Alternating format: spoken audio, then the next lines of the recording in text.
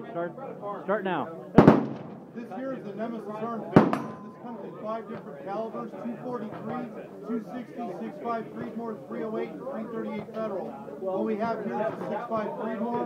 You needed to switch out a caliber. All you do is take off the barrel, put a new barrel on. It is the same mag and same bullet for all 5 calibers. You take the barrel off just like this. The barrel comes off. That's how easy it is. It does not lose zero. All you have to do is change the barrel. We have all of our barrels with the caliber right on the side, so you know what caliber you're using. So if you take this down and you want to take your rifle apart, you can simply collapse the stock, and then your rifle is ready to go in a backpack or a briefcase.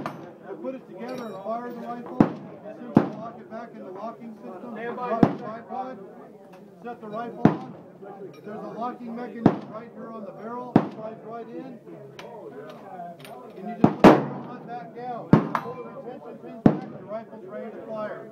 If you need to screw the rifle, you can take the bolt out very easy. It goes right back in. And ready to go again. Stock collapses. It also comes out so you can completely field strip the rifle.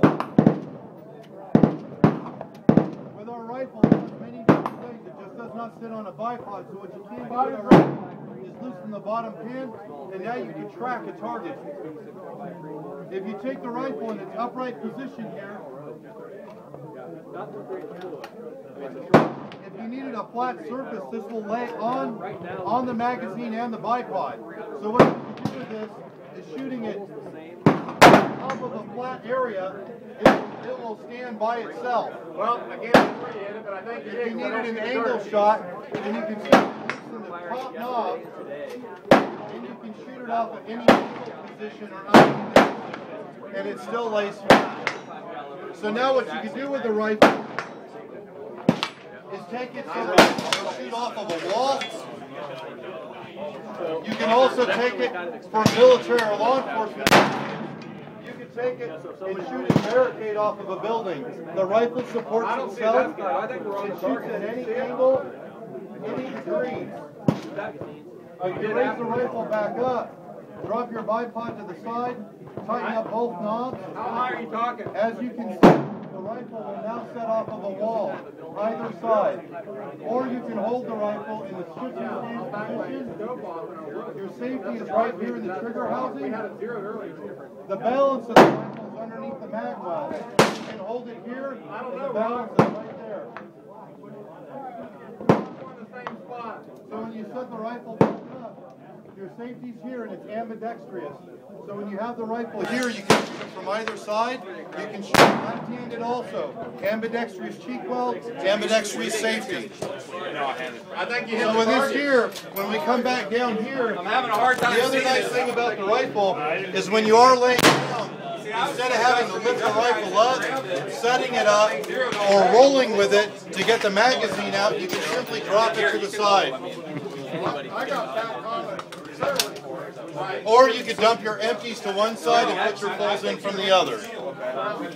I'm having a hard time thinking it out. It won't focus well. With our rifle, you can also, it is threaded at the front.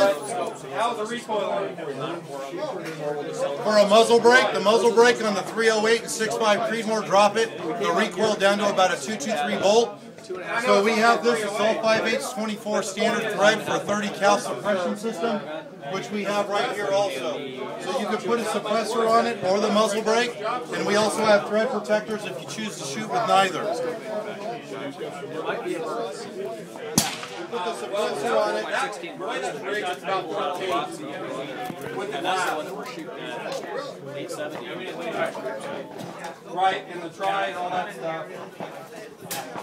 The rifle dials in real easy. We can shoot it out, as we see out here, to 950 yards. And it's a very accurate shooting rifle, very flat and very consistent. We do not lose zero when we take our rifle apart and put it back together. Everything stays the same, and the reason is because of the way we machine the rifle and the care and the precision that we take into it. All our barrels are ground for concentricity, and then we do special things to our barrels in our system, our rifle, to make it shoot the way it does. It's very consistent, and it doesn't change. All of our rifles start as billet. Our upper receiver is an 18-pound block of steel. When we're done, it's a 3 1/4 pound receiver. So we don't take anything for granted, and we start from the basics, and we make it a precision shooting machine. Cool. Thank you very much. You're very welcome.